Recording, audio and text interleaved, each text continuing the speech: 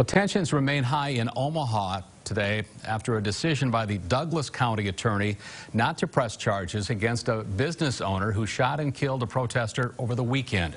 Brian Master has more and a warning. Some of the video you're about to see might be disturbing to some. Saturday night, Old Market bar owner Jake Gardner, shown here in a gray t-shirt, shot and killed 22-year-old James Skurlock during a 20-second scuffle on the ground. Douglas County Attorney Don Klein says he's looked at all the evidence available and determined the shooting was self-defense. After 3 days of protests, 2 of which were violent, he knew the decision would be unpopular. It can't be based on emotions, it can't be based on anger, it can't be based on any of those things.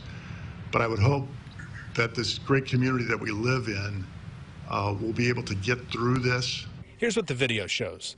The bar owner's 68-year-old father violently shoved to the ground by one of the protesters. His son, Jake Gardner, tries to figure out who did it. At one point, he showed this group the gun in his waistband. Oh, he got a gun on. There's James Skurlock in the black t-shirt, who had been seen breaking windows at another business nearby on a security camera as part of the protest.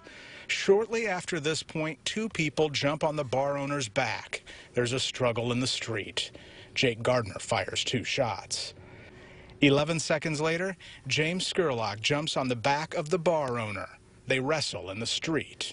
He said that the initial shots, by his version of events, again, this is his version, were warning shots to get somebody off of his back, that the other individual then jumped on him or attacked him, that he's doing a chokehold on him, that he begged and pleaded for this person to get off. The person was trying to get at the gun. He thought he was in danger of losing his life or some serious bodily injury, and so he fired that shot in self-defense.